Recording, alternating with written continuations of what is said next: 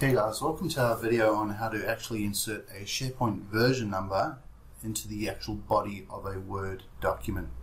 Now this is achievable in a number of ways, one of which is via code, but we'd like to show you a method that requires no code and is pretty easy to implement.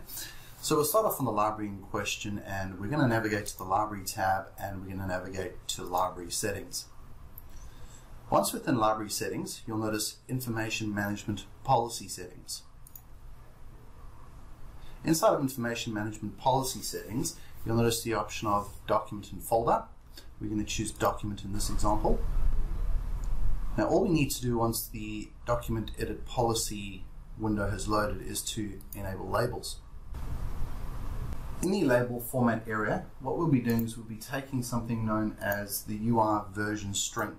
So that is basically a case of squiggly bracket and UR version string. Once that's enabled, simply all you need to do is you could control the font size and all the rest of it, but we'll simply at this point click OK. Navigating back to the actual library itself, we're now going to open up the document where we want to insert the SharePoint version number into the body of the document. Once the document's opened, navigate to the area where you'd like to insert the version number. Navigate to the Insert tab, navigate to Quick Parts, and under Quick Parts you'll locate Document Property. From within there, you'll see an option called Label. And notice how that inserts the version number. Now, when you initially do this, you may see the words SharePoint UR version or the UR version string. However, when you save and close the document and then reopen, you will actually see the revision number.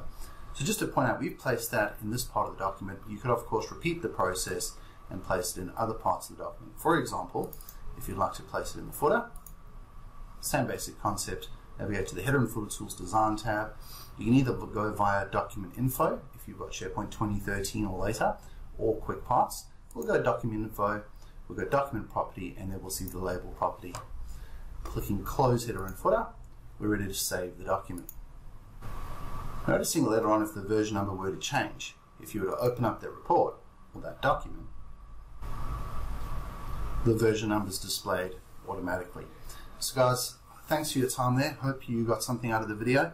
Don't forget to subscribe to our YouTube channel, and we look forward to hearing from you guys in the future. Cheers for now. Bye.